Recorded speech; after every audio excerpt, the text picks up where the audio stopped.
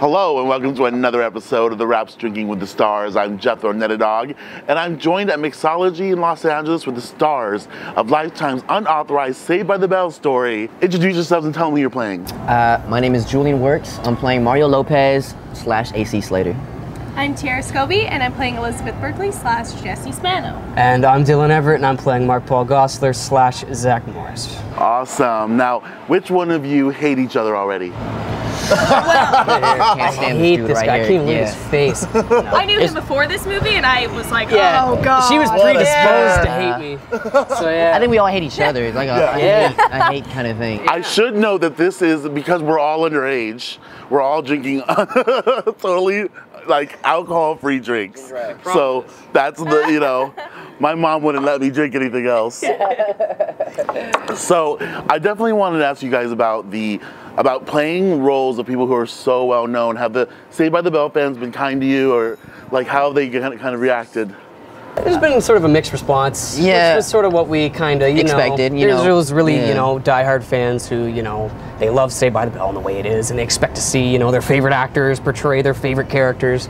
And so there's a bit of a stigma there. I think a lot of people also don't realize that this is like what happened behind the scenes, and some people think that we're trying to recreate the show. I think that was the main thing. Yeah, I think that was the main. You can't ruin my childhood. Like, we're not trying to. We're just giving you an insight of exactly. what happened. We're pitching you a story. That's what it is. But we've also got so much love too. So many people are excited to watch it and tune in, and that's great. So now Lifetime has been teasing us with these little short previews of the movie.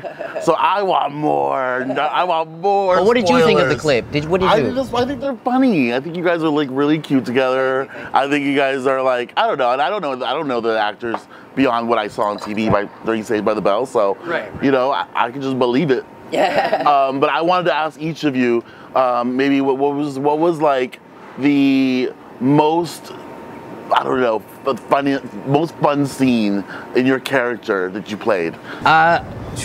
As far as like the fun scene, I mean, I wouldn't necessarily call it the most fun, but the most memorable scene that I had to do is Mario. He's dressed up in a green leotard. It's like a real time. So keeping it real. I mean, that was something definitely to remember shooting the movie.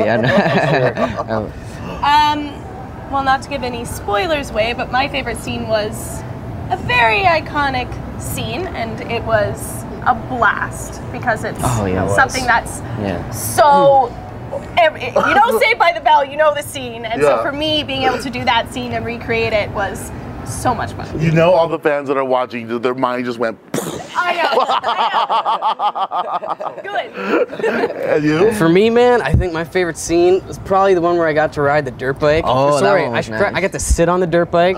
So I had like a stunt double, and he was ripping around, making me look all sweet. And then, so then the shot where I take off my helmet and I'm sitting there on the bike and I looked all cool and stuff. So I'd say that one. Awesome. I heard you fell off the bike though. I did. I dropped the bike. I let go of the bike because I'm clearly not very big, and the bike's twice the size of me.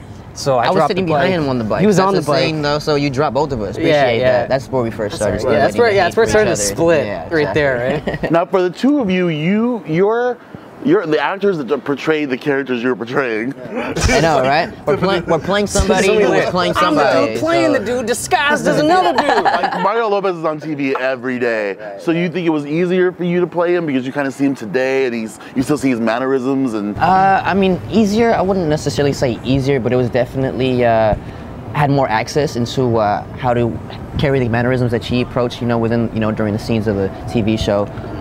But I mean, I guess that's about it. Yeah. Have you met him? Not yet. No, I haven't. Hopefully, I do soon. Yeah. And how? I mean, Mark Paul Gosselaar is on Franklin and Bash right now. Sure is. Have you ever met him?